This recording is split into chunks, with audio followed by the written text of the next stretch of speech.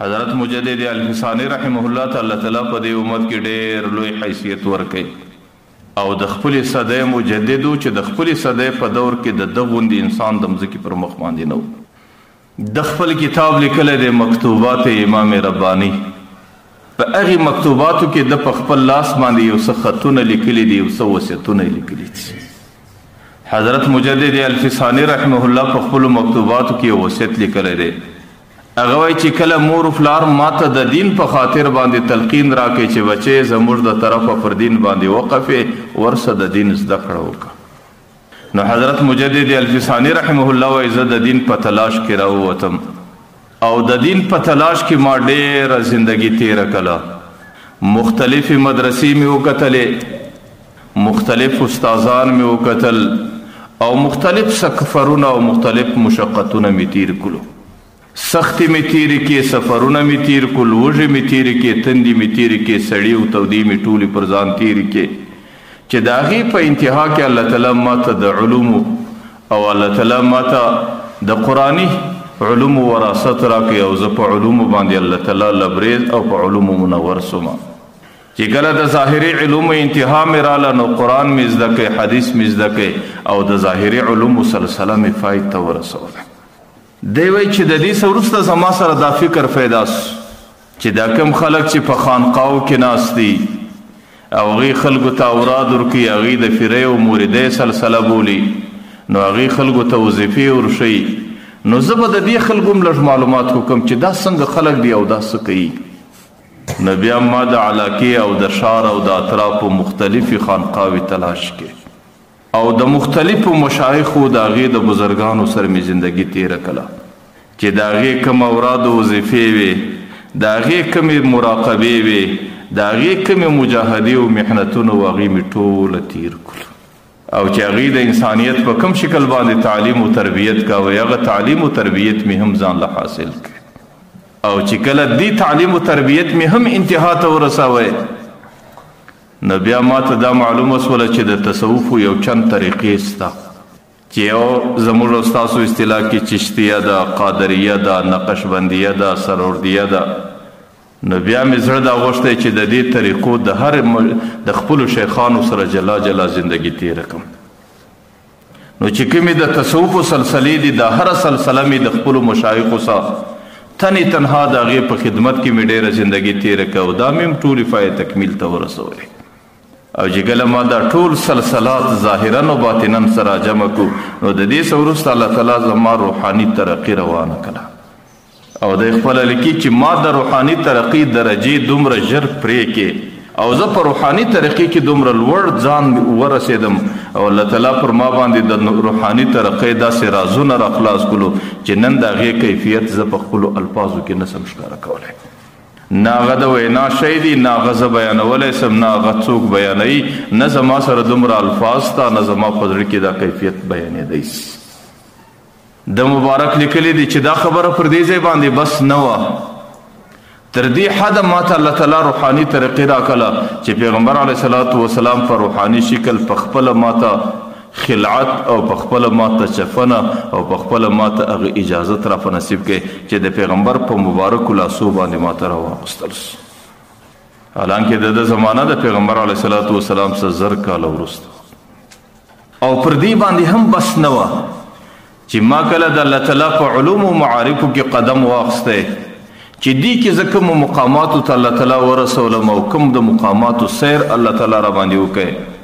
نو که زه نن د دې ظاهري علماو مخ ته خپل کیفیت کښېږدم نو هغوی به په اول قدم کې پر ما باندې د کفر فتوا وکړي او که هغه نه نو پر ما باندې به د زندیق فتوا وکړي او دستي به زما د مرګ فتوا صادره کړي او ما به په کاڼو په ډبرو باندې سنګسار کړي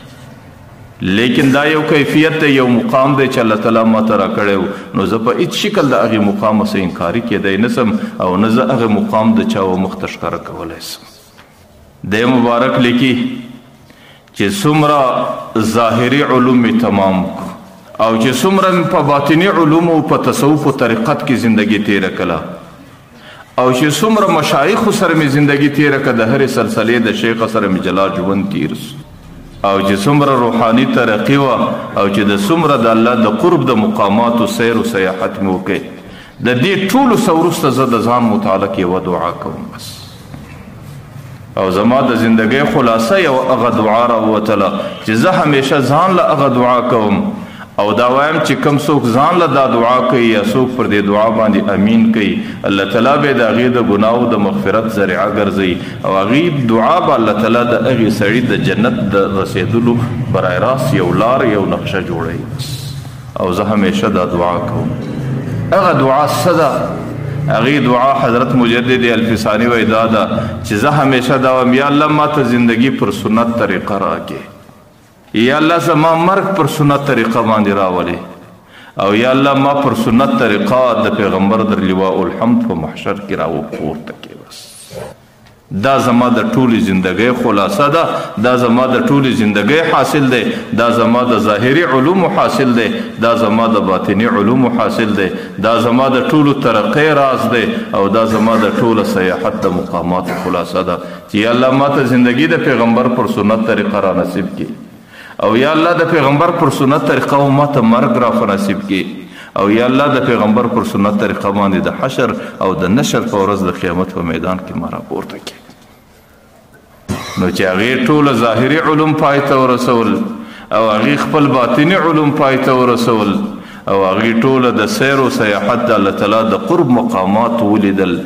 لیکن د هغې څه باوجود د هغې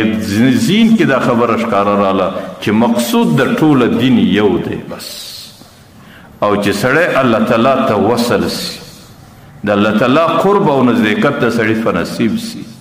او د الله تعالی د قرب د نزدېکت یوه لار ده چې هغه صرف د سنت د پیغمبر علیه السلام د دې لارې بغیر نه سړی قرب پیدا کولی شي نه سړی سنت پیدا کولی شي نه انسان هدایت پیدا کولی شي نه د الله تعالی نزدېکت پیدا کولی شي چې د الله تعالی د قرب او د الله تعالی د نزدېکت یوه لار د پیغمبر علیه السلام سنت طریقه ده حضرت مجدد الفسانی رحمه الله خپل مکتوبات کې د دې څه وروسته یو خبره لیکلې ده وی خلکو د خپلې خوښې متعلق عبادات کول نوافل کول روژې نیول او مجاهدي او محنتونه کول او په عباداتو کې ځان ستړی کول چې دا کله د انسان د خوښې متعلق د انسان د تقاضا متعلق د انسان د غوښتنې متعلق نو ورته خلکو په دې باندې د انسان نفس کله کله نور چاغېږي په دې باندې د انسان د نفس اصلاح ډېره کموي که چیرې تاسو د خپل وصیت دی که تاسو د نفس اصلاح غواړئ د نفس اصلاح د پیغمبر علیه السلام په سنت طریقه کې چې زما د کور زندگی د پیغمبر پر طریقه څومره برابره ده زما د خپل شخصي زندگی د پیغمبر پر طریقه څومره برابره ده زما رنگ او شکل د پیغمبر پر سنت څونه د برابر دی زما لباس او زما خلعت د پیغمبر علیه السلام پر طریقه باندې څومره برابر هغې په خپلو مکتوباتو کې د پیغمبر علیه السلام د سنت طریقې په عجیب الفاظو باندې وضاحت کړی دی هغه یو سړی دی هغې غرمه وخت د پیغمبر پر سنت طریقه قیلوله کوي قیلوله معنا لږ ساعت کوي آرام دا د پیغمبر علیه السلام سنت ورته غرمه وخت لږ قیلوله د پیغمبر د سنت طریقې په نیت باندې کول چې پر دې باندې الله تعالی انسان ته څومره اجر و ثواب ورکوي الله تعالی انسان ته څومره قرب و نزدېکت وله ورکوي چې ډېر انسانان د خپل مزاج مطابق د ماخستن څخه پر لمانځه در سهاره پورې ولاړي هغې ته الله تعالی په دې لمانځو کې دومره قرب نه ورکوي هغې ته د ټولې شپې په عبادت کې دومره قرب نه ورکوي هغې ته د ټولې شپې په نوافلو کې دومره قرب نه ورکوي هغې ته د ټولې شپې په مجاهده او محنت او ستړیا کې دومره قرب نه ورکوي لکه یو بنده چې د پیغمبر د سنت طریقې په نیت باندې غرمه یو ساعت کې آرام کوي نو حضرت مجدد الفسانی رحمه الله د پیغمبر علیه السلام د سنت و مقامات په دې شکل باندې ذکر کوي